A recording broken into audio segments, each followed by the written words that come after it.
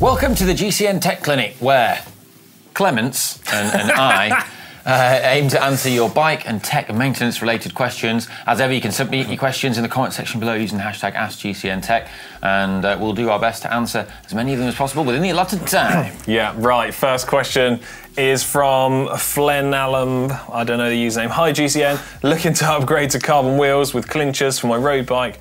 What are some key tips to look out for so I don't accidentally buy gravel or other types of wheels? Specifically wondering if Reynolds Cycling AR29 XDB wheel set will fit my disc brake with 28mm tyres. Thanks. Well, the difference mostly that is going to come from carbon wheels is the internal rim width to account for the width of tyres that they're designed to work with. So traditional road bike wheels, you're looking anywhere from say a 19, 21 to even a 23mm wide internal rim width for modern standards. Much wider than a 23, you're starting to go into the region of where you're nudging towards the gravel sizes. Yeah. That's what I would say. I think the other thing I would say is there's two broad sort of camps now within carbon wheels, and that is hookless or hooked. Yeah, that's a big difference. You know, and hookless is slightly lighter, but the crucial thing is you're limited by tyre choice. Yeah. And you're limited in tyre pressure. So hookless, you can't really run above sort of like, what, 70 odd PSI? 73.9. So if you're wanting to run 25s in there, you're probably, and you're below 80 kilos, you're probably going to want to run slightly higher pressures than that at some point. And if you're a big guy, you might want to run higher pressures as well, just on bigger tyres, just because, you know, you weigh a lot more than like 80 kilos. So yeah, factor that in, and then you might want to rule out hookless as a result of that. Okay, right, next question, who we got?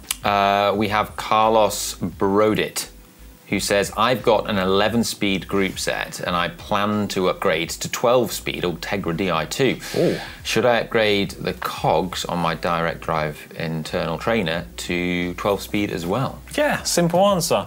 Your direct drive turbo trainer is going to have the same cassette and setup as what the bike is going to go on it. The spacing is different, so it won't. You'll just get horrible misshifts and grinding and a bit.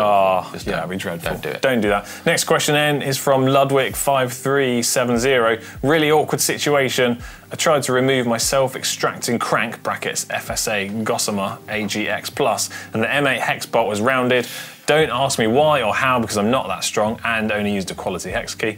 Can the crank and screw be removed by a local bike shop without destroying the crank, or should I just saw it off and buy a new one? Do you know what? If you've not ever done one of these self-extracting cranks before, they can be a bit confusing. They can be a bit of a mind bender. Yeah. Especially if they've been on the bike for a while. Maybe it is just properly seized in there. Yeah. The thing that springs to my mind is you've got to weigh up, if you take it to a local bike shop, how much they're going to charge you, because this is going to be like a fairly labour-intensive job. There isn't like, oh, we'll have it done in 10 minutes. So then you're going to get a fairly high bill from the bike shop, whereas you got to decide whether the crank is actually worth that, like, big bill. Yeah, and if it's not a power meter, you know, crank and stuff, there are like a lot of these kind of FSA or like Shimano or like, well, all different. Make sure you just get replacing it with the right spindle and the right spindle diameter. So being FSA, it's probably going to be a 30mm spindle, but just there's a lot out there.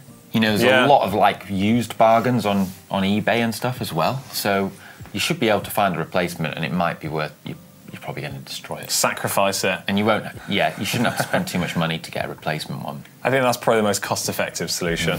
Okay, next question is, says, hi Alex and Ollie, I need your tips and suggestions, please. I've built my own bike and, you know, beginner mistakes. I miscalculated the length of the fork, so I've cut the steerer tube a little bit too long. Oh, that's not so bad if it's too long. Maybe 1 or 2 millimeters.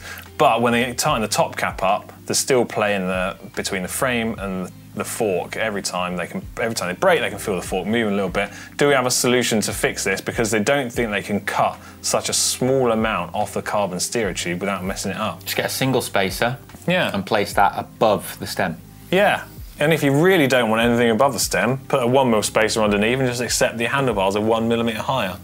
Simple. That's a simple solution. We fixed it. Yeah. Who's next? Jan Bernetti says, I have Shimano Ultegra Di 2x11 on my road bike. Can I change the current 11-speed crankset to the new 12-speed crankset without having problems? Thank you. Yes, not officially, but yes, you can. It'll work. Yeah. But, I mean, there was this thing whereby riders were reportedly dropping their chains in races last year. That was going the other way. I know. Yeah. But that was like because they couldn't, supply issues post-COVID and stuff. They couldn't always get the new 12-speed chain sets, but they were running 12-speed everything else. Yeah. And so then there was a bit of chain droppage. Allegedly.